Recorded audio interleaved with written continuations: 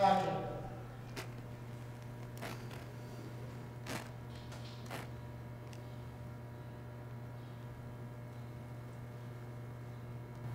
I think I'll make it. Can we just do a series? Yeah.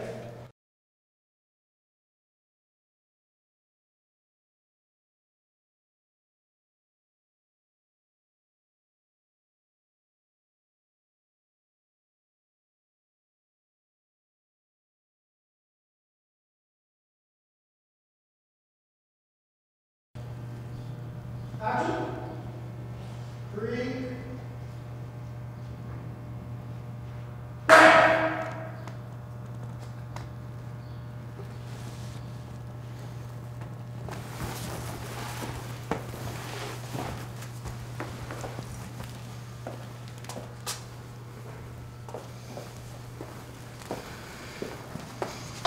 Oh!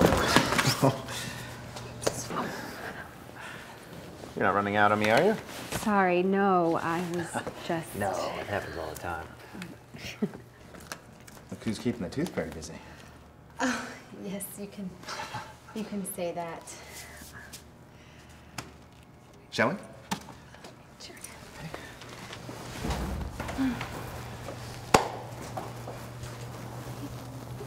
Look, Mary, I know coming to the dentist can be frightening, but I assure you, we're not monsters.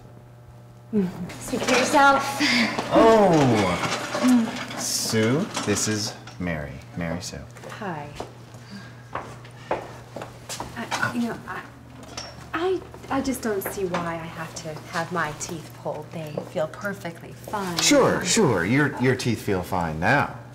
But those wisdom teeth tend to shift around, and before you know it, you have a mouthful of trouble.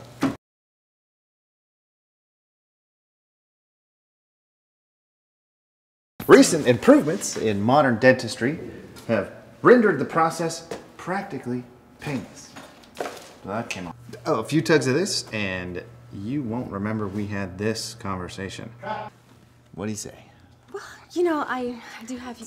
Oh, some deep breaths through the nose.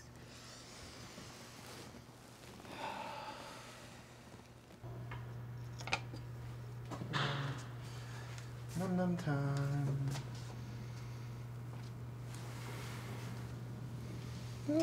Very still now.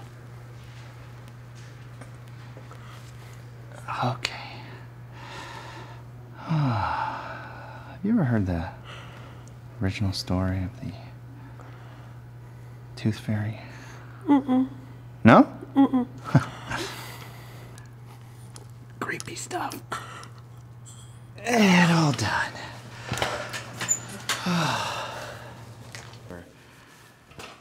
Tooth fairies were a sight different than the winged women we often think of today. Winged. Is that a word?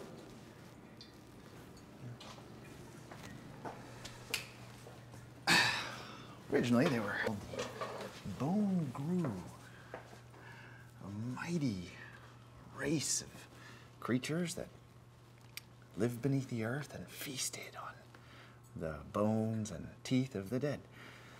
Bone? And teeth. Yeah, when a child would lose a tooth, the parent would bury it in the ground, and the Grue could sense it, and they were appeased. Mary, can you give me a gauze? But eventually, the humans evolved and moved away into cities. So they no longer had land to bury their teeth. It adds up.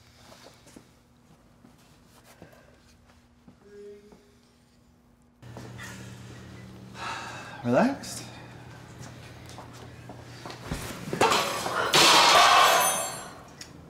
Whoops.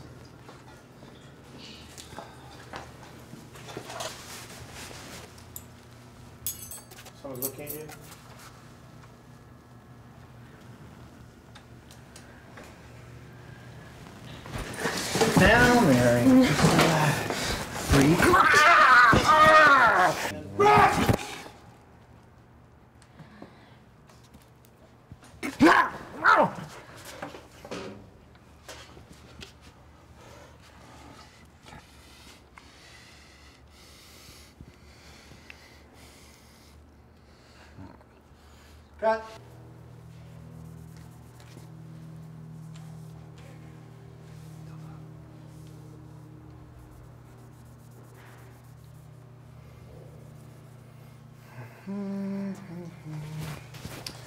She's up.